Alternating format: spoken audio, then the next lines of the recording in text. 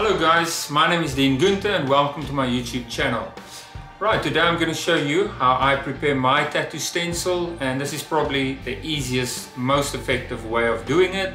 I'm sure there's many different ways you can do it, but for me this is what works the best.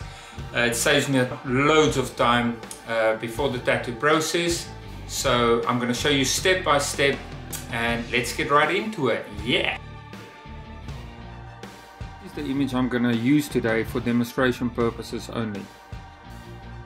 First of all, duplicate the layer, and then I'm going to play around with the levels and adjustment, give it a bit more contrast. So as you can see, I've duplicated the layer. Head on up to image, adjustments, go to your levels. Usually take the mid bar, slightly turn that up a bit. Your highlights, bump that up a little bit. Okay, already that made a big difference.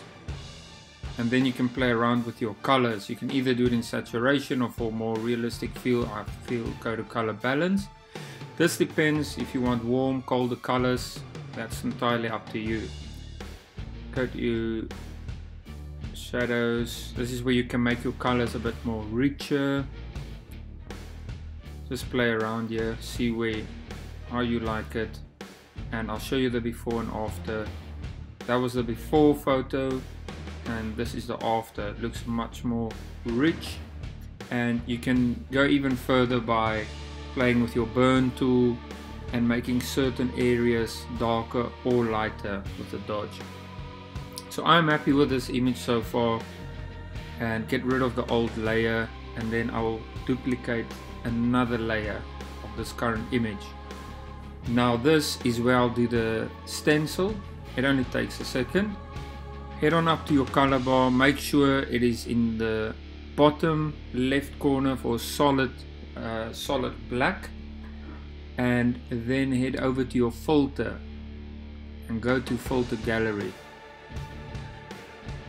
You can just zoom out, you can see the whole image, and you can find it under sketch and photocopy. The darkness I leave on full, and the detail, this is where you can play around. You do not want too little detail because your image will get lost and you'll just make it very hard for yourself.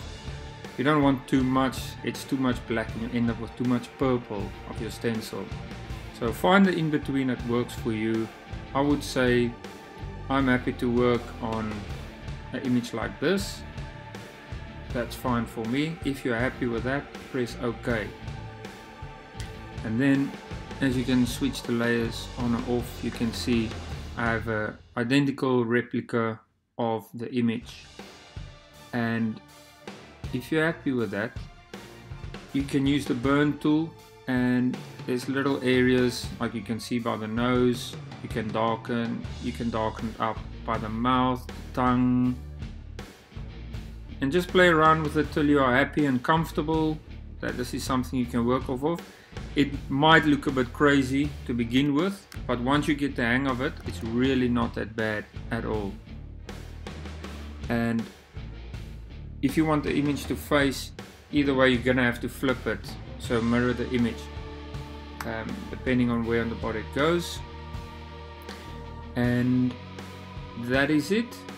If you're ready to print, go over to print and set your size and settings, and if you're happy with that, then you can print. And that is your stencil, guys. This is the stencil machine that I'll be using. This is made by Paul Porter.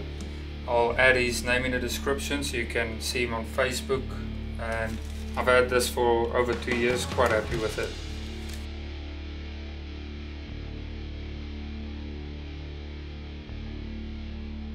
Size is good. I always run my finger along like this just to prevent any creases.